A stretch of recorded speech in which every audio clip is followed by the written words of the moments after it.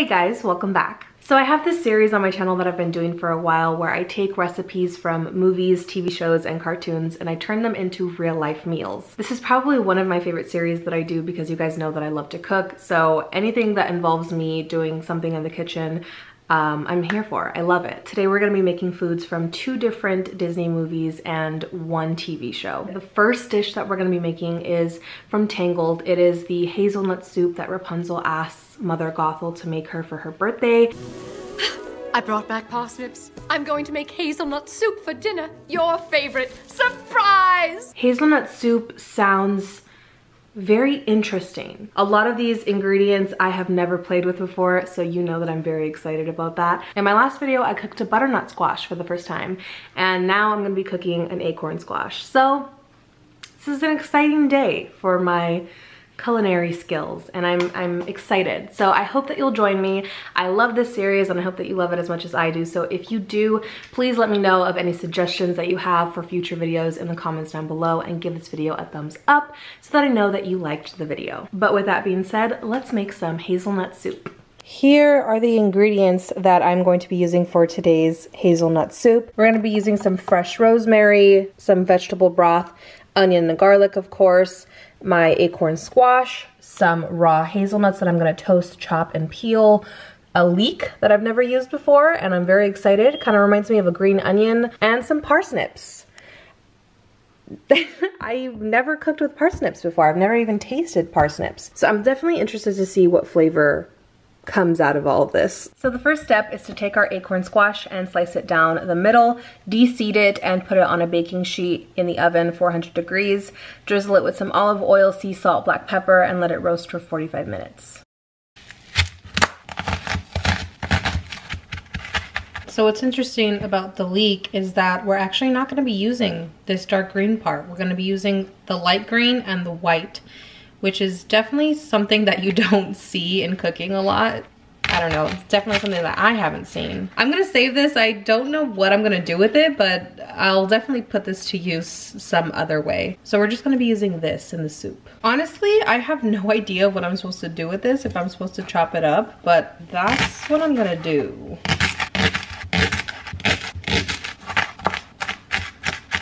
Now it's time to peel and chop the parsnips. I assume this is more or less like you would do a carrot. So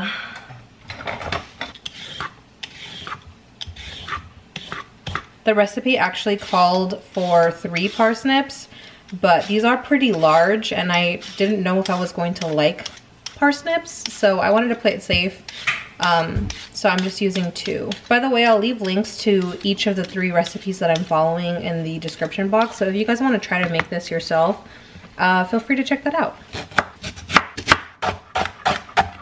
So these are hazelnuts. What I'm gonna have to do right now is basically take the ones that are already peeled and set them aside,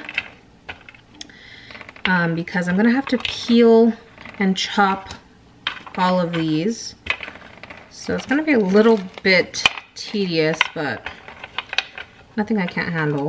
At first I thought chopping the hazelnuts were gonna be a very tedious and annoying task, but I've actually kind of made a game out of it. You just take one little nut at a time, place it down on the cutting board, smash it with a knife, and move on. It's kind of fun, actually.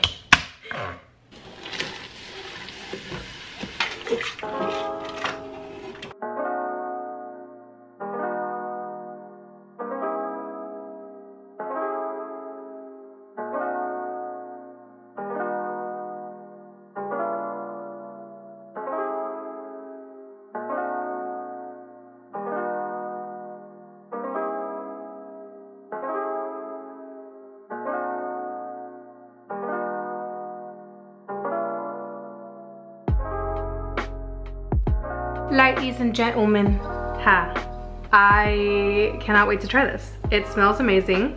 So let's see how it tastes.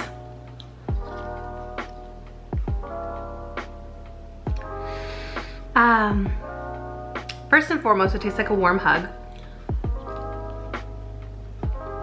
I love how nutty it tastes. I love the fresh rosemary. I love how creamy it is. In comparison to the butternut squash soup that I made, I think I like this more because it doesn't have so much of like a tanginess to it. It's more warm, nutty, comforting, and I love that it's topped with little bits of chopped hazelnuts because I love like that extra crunch texture to it. This is so good. It's no wonder that it's Rapunzel's favorite soup. I would say this recipe is a 9 out of 10. Very, very good. On to the next recipe. So the next recipe that we're gonna be making is from a show called Bob's Burgers. It's the Baby You Can Chive My Car burger. It's the burger that Bob made at his dad's restaurant when he was younger. And the fun thing about this show is that there's a burger of the day every day and it's different. So the possibilities are endless. I could totally make another one of these if I wanted to. But with that being said, a lot of the times the burger recipes aren't like your typical basic burger. They have something that is unique about them, and this burger specifically has chives and sour cream and little fried pickles on the sides of the burger that make it look like wheels on a car. So it's really fun, really creative, and ever since I saw this episode I really wanted to try it. I think that Bob's recipes are definitely very interesting and nothing like I've ever tried before. So we're gonna be starting by making the fried pickles. I just picked up this jar of already sliced pickles, and on this plate I have some flour mixed with some Cajun seasoning. So I'm just gonna take some pickles and dip it in the flour, get it nice and coated. And I'm gonna be making 2 burgers today, so I'm going to need 8 fried pickle pieces.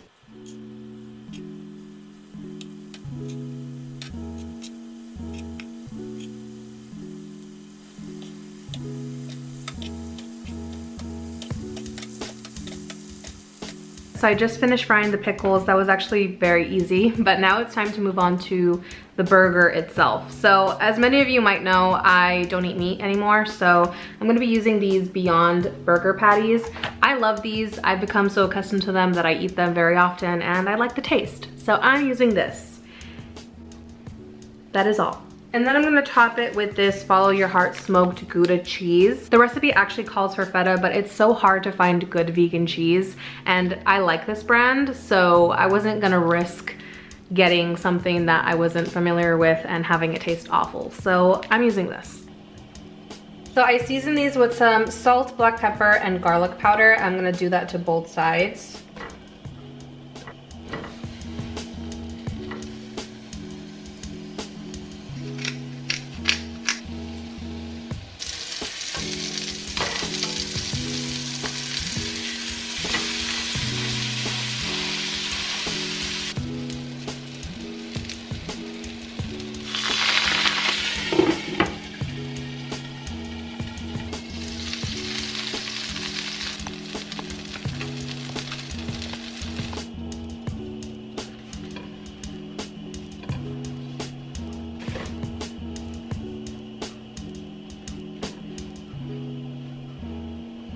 Now for our sauce, we're gonna add half a cup of sour cream and a tablespoon of mustard.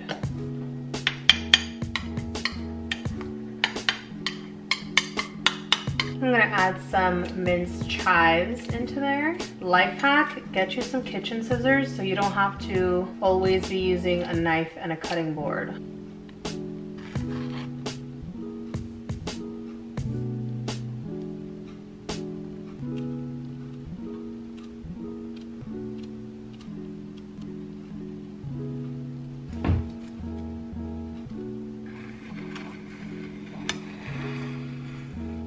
Dun, da, da, da. I present to you the Baby You Can Chive My Car burger. What a pleasure it is to be in the midst of greatness. This was actually a very simple recipe. So number 1, I appreciate that. Number 2, I think it's so cute and creative and just a little way to spice up a simple burger. But let's try it out. I haven't tasted it. Let's start with a pickle. The rundown with me and pickles is that I don't necessarily like them, but I don't hate them. They're okay, you know? So that is fine. That is fine. I'm not mad at that. I also really like how it's crispy. But now for the burger itself, and the wheels are stuck to the burger. Here we go. I'm very interested to see how the cheese is gonna taste, how the sour cream is gonna, oh, we're losing a wheel. I'm just gonna take a bite. I really thought I wasn't gonna like the cheese because typically I don't like cheeseburgers, I like hamburgers, but I don't mind this cheese. It actually melted very nicely. And the sauce is incredible, I love it. It kind of reminds me of something that you would eat like at a fancy restaurant. Like they would try to spice up a regular hamburger and put this sauce on it, sell it for $16. Honestly, I think this is another win. I really do. I might lose the cheese though, because I'm not really a cheese on burgers type of person. I do wish I had fries on this plate, but that's kind of my bad. I should have made it if I wanted some. But overall, I think I want to rate this like a 7.5. 7.5 out of 10. I like it. So today is a new day, and that means we're making our last recipe, which is gonna be ratatouille from the movie Ratatouille. Ever since I saw this iconic scene of a rat making and plating this beautiful, elegant dish for a food critic to try, and just having the critic transcend into his child self and remembering how he used to eat this plate and how much of a comfort food it is for him. I knew that from like a chef standpoint that I would love to try to make this one day. Obviously, I don't consider myself a professional chef, but I love to challenge myself in the kitchen, and this recipe definitely seems challenging to say the least. Although it's mainly a bunch of veggies like sliced into little pieces, it just seems like it's a very intricate, detailed process, and it's gonna take some time. So I'm a little nervous to try this out. Hopefully I can nail this, but I'm also very excited to see what it actually tastes like, put myself in the critic's shoes, and see if it takes me to another reality. So like I said, for this recipe, you have to thinly slice your vegetables. So I had to get a mandolin for this, and I think you just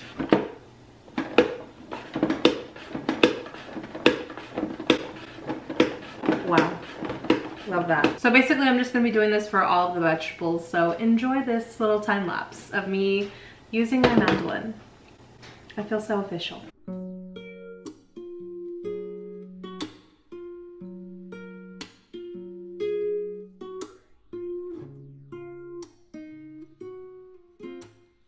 So I've actually never eaten an eggplant before. I have no idea how it tastes. This is actually a Chinese eggplant, so I'm not sure what the difference is between this one and the really fat one, besides size.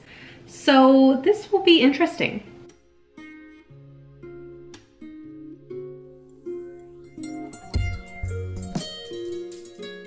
So I finished slicing all the vegetables. The zucchini and the squash turned out great.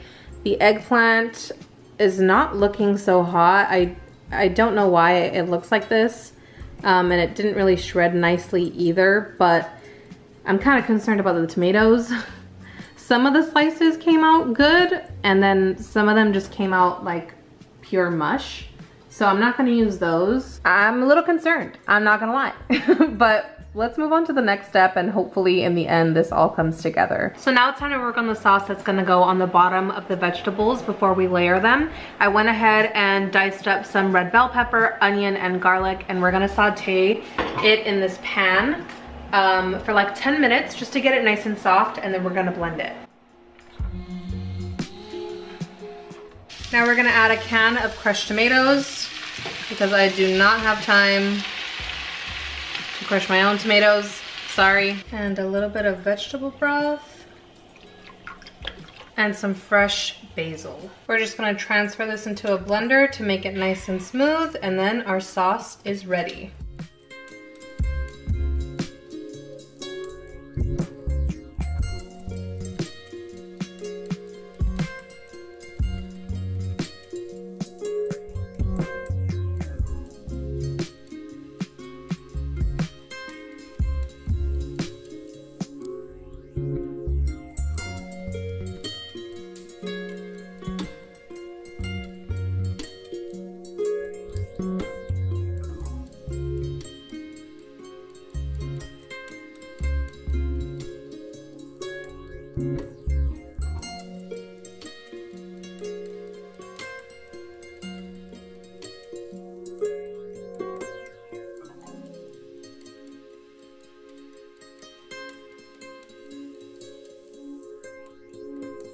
After what seems like my entire morning gone by, the ratatouille is finally done. I've got to say I'm really proud of the way that I plated this. I think it looks really aesthetically pleasing. It looks delicious. I honestly can't imagine this tasting bad. I love squash, I love tomato, zucchini, love it. Tomato sauce, adore it. I'm sure this is gonna be good. Quick side note, I made the executive decision to omit the eggplant because the slices just weren't sliced correctly, and they also were starting to brown, and it just, I don't know. I felt like it wasn't gonna work out. I felt like it wasn't gonna be good, so I just decided to not use them. But here it is, ratatouille.